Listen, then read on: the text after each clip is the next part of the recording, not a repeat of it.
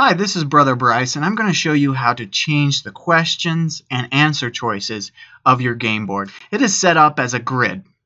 This game board, if you can see, let me hide these real quick. If you can see, there's columns to here and rows. So if I refer to column A, row 1, that means this piece right here. If I refer to column A, row 2, that means this square right here. So if I wanted to change column A, row 2's text and answer choices, I would go into this group right here. It says column A, row 2. So pretty simple enough. And then also what I'll want to do is, since I can't really see all the graphics behind here right now, I want to be able to view that. So I'll go ahead and put this as visible, this question group as visible. And then now I can see it a little bit better of what it will look like exactly on publish. So now when I want to change this, all I need to do is simply change the text. Real simple and basic. So my new question. Okay, and then again, change these. You can change them to whatever you need them to be. But I'll just put a few modifications in there to show you that they actually did change. So if I did that, and then here, what I'd want to do is make sure this is centered right. So just bring down the text box a little bit. Make sure it looks clean and nice that way. So that's how to change the text. Now, if you've gone through the game and seen what it looks like, you'll notice that there are some questions that have a multiple response, meaning that you can select more than one as the correct answer, and some that have a true and false type of question choices. There's also an option that you can do have only 3 as well, rather than 4 answer choices. And I'll show you how to do that. So basically, let me show you an example of a multiple response question. And we can change these around, but let's go ahead and show you this real quick. So if I go into column A, row 1, which that was a multiple response, as we can see there's 2 correct answers here. We go into the question, and it says there's an action that says set answer here. So I try to make it nice and clear for anybody trying to find where it's at. And in here is where you set the answer, which one's true, which one is the correct answer. So I labeled it as C and D as the correct answer, and that's the 2 bottom ones here. So A, B, C, and D is those are specified as.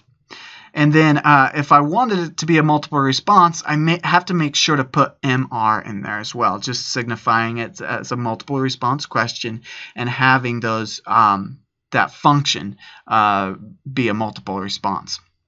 And so that's basically all you have to do. If I do go ahead and delete that, I can go ahead and delete it, and now it's a C. And so now only C is the correct answer, and this is not the correct answer. So let's go ahead and change that. Wrong.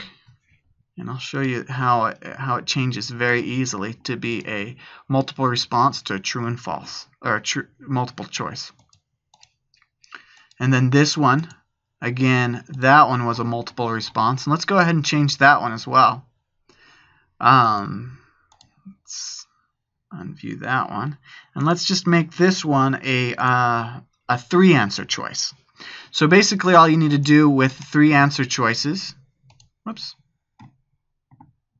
with the 3 answer choice is set it right here as comma 3.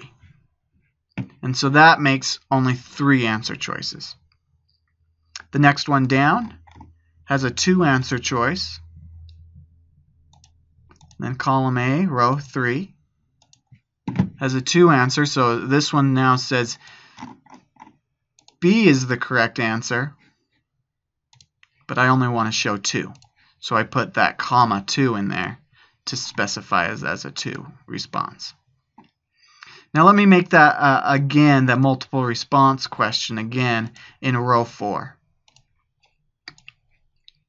Now how to do the multiple response questions is a little different. Like I said, you do need to put that MR in, but there's something else that you need to be aware of. And I'll show you that real quick here. So if I wanted to say A and, let's say A and C were the correct answers. A and C, correct, incorrect. Okay. So when I change the question and the answers, I can then go up here, go to the actions, and then I say A, C, MR is correct. Now I want to make sure to make this aware that you have to put A, C rather than C, A and make sure they're in alphabetical order, because if it's not in alphabetical order as it's displayed here, it will not work and it will break the code. So it has to make sure to be in an alphabetical order, A, C, MR. And again, MR is just signifying that it's a multiple response question and have that functionality of it. So let's go ahead and view that. So I like to view it in a browser rather than doing it in a preview mode. That just makes sure you're rendering it and rendering the question the way it should be viewed. So again, this used to be a multiple response, but just by deleting the MR and another answer choice in that variable, I made this a multiple choice question. So then I press continue and move on. And now this one used to be a 4-choice multiple choice. Now I made it only 3, just by putting that 3 in there. It's very simple, just by putting that in there. And then again, this is a true and false type question just by putting the 2. And then you can see the multiple response with the submit button popping up.